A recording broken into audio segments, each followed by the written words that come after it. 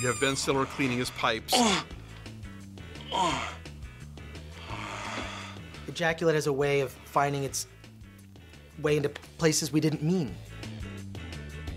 What you didn't expect to see was that big load put into her hair.